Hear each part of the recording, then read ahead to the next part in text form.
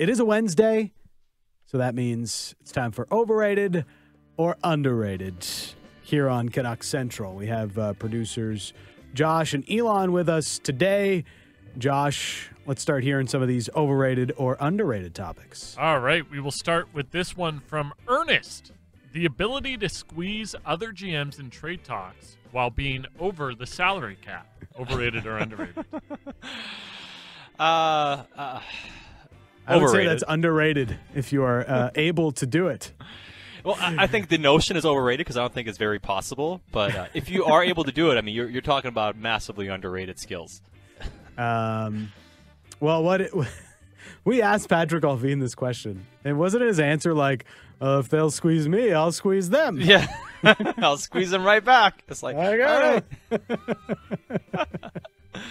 It's like, yeah, sure. I mean, it's like, what are people going to say? Like, we're trying to squeeze you. Oh, we're trying to squeeze you. It's like, okay, well, talk to you later then. Like, it doesn't seem like the Canucks are doing much squeezing when it comes to trade talks right now. Actually, there was a recent update from Pierre LeBrun on Brock Besser.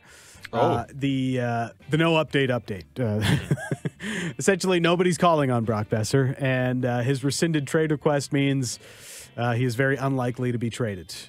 Even if there was a trade request, I'm not sure how much more likely he would be to be traded, considering they didn't trade him when the request was in. So, it's a complicated situation for Brock Besser. It's not a non-zero chance that he gets traded, but it's looking more slim than not that Besser is the one to go for the Vancouver Canucks. This one from somebody. Lionel Messi. Overrated or underrated? Ooh, I mean, right now, I'd say his game's probably overrated. Like, talking about this type of player he is. Like, he's probably not the player he once was. Obviously, like, even at the World Cup, he was really good, but it was clear like he wasn't the fulcrum for that team, for that nation to win. Like, he was a big part of it, but he wasn't the reason. Like, even though he scored a lot of big goals. So I think him as a player might be overrated, but him choosing to come to MLS, despite the fact that $1 billion was dangled to him by Saudi, I think is very underrated for the MLS. But I do wonder, how much is Apple TV paying Messi to bypass all that Saudi money to come to MLS? Okay, so apparently all MLS teams are contributing to Lionel Messi coming to Major League Soccer.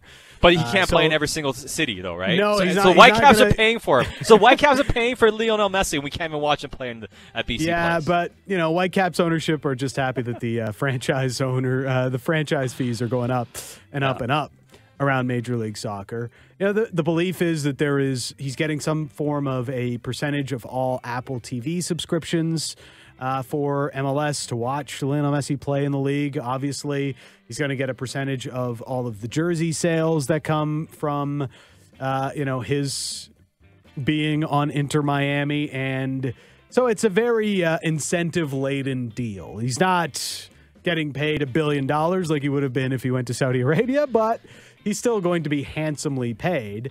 And look, there is no world ever where I will say Lionel Messi is overrated because he's the greatest soccer player of all time. So you can't be overrated if you are the greatest soccer player of all time. If you are the greatest footballer of all, like if you're Wayne Gretzky, you cannot be overrated. You're Wayne freaking Gretzky. So Lionel Messi, not overrated. Still underrated because he's going to dummy people. He's going to get to MLS. He's not going to play a lick of defense. He's going to be walking around the field for like 80 minutes of the 90 and still find a way to score a goal and grab an assist. Yeah, I'm sure he'll do that. I mean, it's kind of like Wayne Gretzky with the Rangers. What was Wayne Gretzky great with? He was good, like really good point per game player, but he wasn't. He had like Wayne 70 Gretzky. assists in his last year. No, I know, but you went from a guy to score 200 points a year to being a point per game guy. Like it kind of dipped a little bit. This one from he was like Gretzky. Final year Gretzky was like Henrik Sedin. Yeah, final year. Like didn't shoot the puck, just passed it to everybody. Still somehow ended up with a bunch of points. Max, Lionel Messi playing at BC Place one day. Overrated or underrated? Underrated if it would actually happen. Yeah, that's the one big question mark. Is it actually going to happen? Like if he plays on the turf in Seattle, then he's got to play on the turf in Vancouver, doesn't he? I mean, now more people are in Seattle. Yeah, that's true. Question would be, would you open up the upper bowl if Lionel Messi comes to BC Place. You have to. I mean, they would sell out, wouldn't they? You'd sell 50,000 tickets if Messi showed up, wouldn't you? At least 40,000? I think you would. Yeah, I think so. I mean, it's Lionel Messi, man. 100% I'd be there. And I haven't been to a Whitecaps game in a long time. But look, the thing about Messi, too, here is, I know people are trying to, like, poo-poo this, and it's not going to do anything for MLS, and he's not as good as he once was, and all of this stuff. Like, he's not going to automatically mean that Inter Miami wins a title. And I agree with all of those sentiments. But do you know how many more eyeballs are going to be on Major League Soccer just simply because Lionel Messi is playing here? Like, you know how many more worldwide subscriptions Apple TV is going to sell because Lionel Messi is in the league? You know, it's a massive, massive thing for Major League Soccer to have Lionel Messi on their rosters, or on one of their rosters. It's huge. It is huge. I mean, especially with, like, I had a moment wondering existentially what the Saudi Pro League is going to do to MLS in general. Like, if they're going to be able to draw all these guys in their latter years, what MLS did. Like, how long does that take before MLS goes down a peg? And what is that going to do to the contract valuations? I don't think it's an exaggeration saying that Messi coming to MLS saves their standing for at least a few years. All right, the next one from Nolan. Miami as a sports town. Overrated or underrated? Miami's the place to be right now, right? You've got the NBA Finals.